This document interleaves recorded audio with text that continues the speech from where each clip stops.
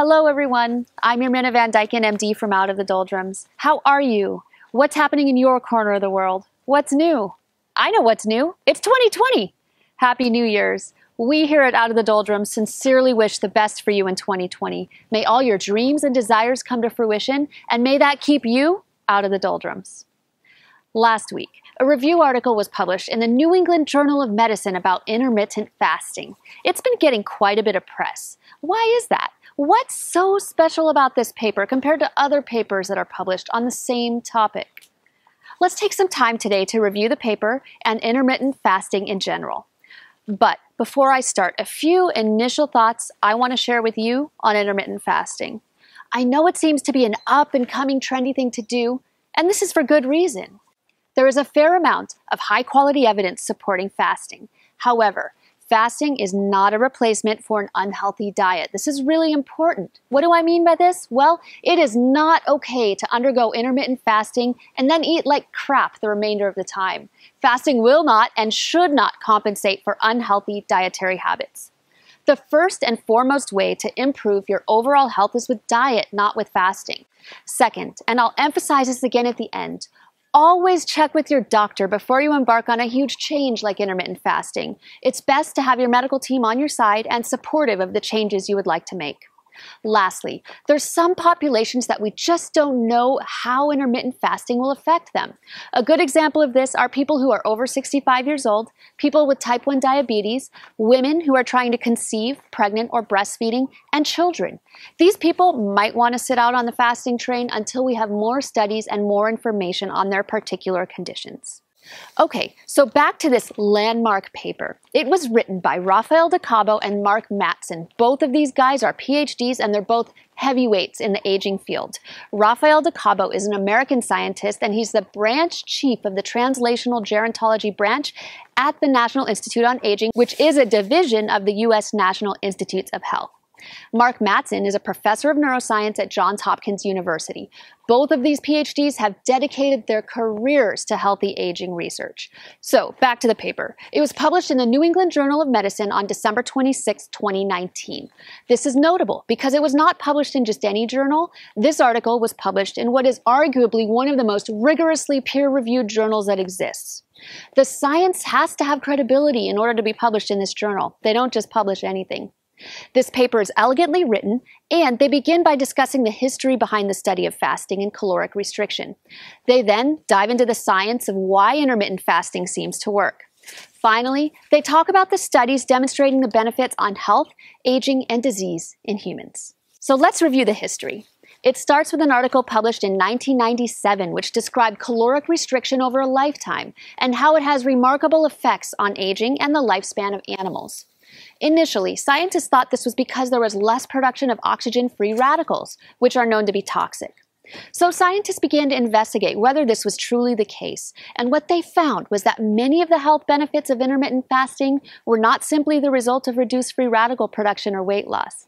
They found that during fasting, a switch gets flipped and cells activate pathways that improve their defenses against stressors. This has become referred to as flipping the metabolic switch. Further studies continued, and scientists showed how effective intermittent fasting was on animal models. They studied animal models of obesity, diabetes, cardiovascular disease, cancers, and even neurodegenerative brain diseases like Alzheimer's. Finally, scientists moved on to humans where they found an improvement in many of these same parameters. Let's take some time to talk about the science of intermittent fasting. If you're not the sciencey type, please bear with me. This will only be a quick segment lasting a few minutes, then we'll get back to the more practical stuff shortly. For everyone else, put on your science caps. Let's go. Okay, there's two main sources of energy for our cells that we feed off of, glucose and fatty acids. After we eat a meal, typically glucose is used for energy, and fat is stored in our fat tissues as triglycerides.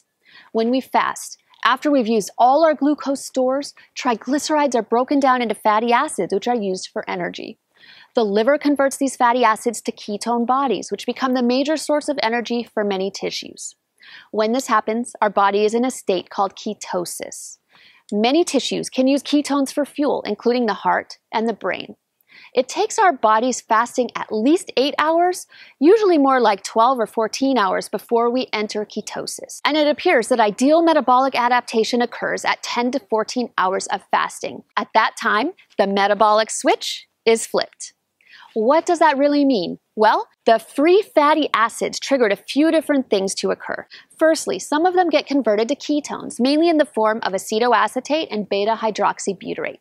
These get transported throughout the body where they can be metabolized into a molecule called acetyl-CoA and ultimately ATP, which is our main energy source. Beta-hydroxybutyrate also has other functions like activating transcription factors and expressing brain-derived neurotrophic factor in neurons. This increase in brain-derived neurotrophic factor results in something called neurogenesis, or generation of new neurons in the brain. We see increased antioxidant defenses. We see increased DNA repair. Other effects of these molecules include improved performance, increased resistance to stress, increased autophagy, which is destruction of damaged or aged cells. Lastly, there's an increase in mitochondrial biogenesis, or the generation of mitochondria. Mitochondria are hugely important when it comes to cellular metabolism and efficiency. All of these effects that we see are hugely important to our body when it comes to resistance of our cells and our organs to stressors. So, what happens when we start refeeding? When we flip that metabolic switch again and start eating? Well, pretty much the opposite. After we've been in fasting mode, the body now has the resources to begin tissue repair and remodeling. This results in growth of beneficial cells. It appears that humans have adapted to have this type of response in cycling between intermittent fasting and periods of recovery or refeeding. Long-term adoption of this strategy can result in increased insulin sensitivity, increased heart rate variability, which is a good thing, improved lipid metabolism, healthy gut microbiome. It can reduce abdominal fat, it can reduce inflammation, and it can reduce blood pressure. Overall, the result is increased resilience to stress and increased disease resistance. Pretty cool science, huh? Okay, so how does intermittent fasting affect muscle mass? Well, one study looked at young, healthy men who fasted for 16 hours a day for 2 months. These men also did resistance or weight training. This study found that these men lost fat while maintaining muscle mass. So don't feel like you're going to get shrimpy if you are an intermittent faster. How does intermittent fasting affect cognition and memory? This clinical trial looked at older adults who underwent caloric restriction, and they found they had improved verbal memory. Another study looked at overweight adults with mild cognitive impairment. They found that 12 months of caloric restriction led to improvements in their verbal memory, executive function, and global cognition. Lastly, a large randomized clinical trial done over 2 years showed that daily caloric restriction led to a significant improvement in working memory. Clearly, we need more studies in regards to intermittent fasting and memory loss or dementia, but these preliminary results are super promising. The data behind intermittent fasting is strongest in treatment of 6 main categories. Stay tuned for future videos where we'll review each of these categories individually. These categories were chosen by the authors of that New England Journal paper. The first category is obesity and diabetes mellitus. Individuals who undergo intermittent fasting experience significant weight loss, and individuals with prediabetes and diabetes have been shown to experience reversed insulin resistance while undergoing intermittent fasting. The second category is cardiovascular disease and hypercholesterolemia, high cholesterol. Intermittent fasting improves multiple indicators of cardiovascular health in humans, including blood pressure, resting heart rate, levels of HDL and LDL, cholesterol, triglycerides, glucose, insulin, and insulin resistance. In addition, intermittent fasting has been shown to reduce markers of systemic inflammation and oxidative stress. We know all these are associated with atherosclerosis and heart disease. The third category is cancer. Most of the studies we have on intermittent fasting and cancer are in animals. However, we're just starting to see the results of clinical trials involving humans with cancer. Most of the clinical studies that are initially done are proving that fasting is safe in the setting of cancer. One area that is quite promising is in patients with glioblastoma, which is an aggressive and deadly brain tumor. Intermittent fasting in these studies demonstrated suppressed tumor growth and extended survival. The fourth category is neurodegenerative disorders. We definitely need more human studies on this one. Animal studies are super promising, showing that intermittent fasting can delay onset and progression of Alzheimer's and Parkinson's disease. Hopefully, more research on this comes to fruition soon. The fifth category is asthma, multiple sclerosis, and arthritis. These are lumped together because many times they have an autoimmune effect. In regards to asthma, weight loss reduces the symptoms of asthma in obese patients. One study demonstrated that alternate day fasting improved asthma symptoms and decreased airway resistance. In regards to multiple sclerosis, which is an autoimmune disorder, alternate day fasting was shown to have improved functional outcomes in a mouse model of multiple sclerosis. This was translated to humans in 2 separate studies where patients with multiple sclerosis who underwent intermittent fasting had reduced symptoms in a short period as 2 months. The mechanism of this is thought to be reduction in inflammation. Because of this, scientists also think that reduction in inflammation would be beneficial in treating rheumatoid arthritis, and there is one study supporting the use of intermittent fasting in arthritis. The last category is surgical and ischemic tissue injury. Preoperative fasting appears to reduce tissue damage and inflammation and can improve the outcomes of certain procedures. A large, multi-center, randomized study showed that 2 weeks of preoperative daily caloric restriction improved outcomes in patients that were undergoing gastric bypass surgery.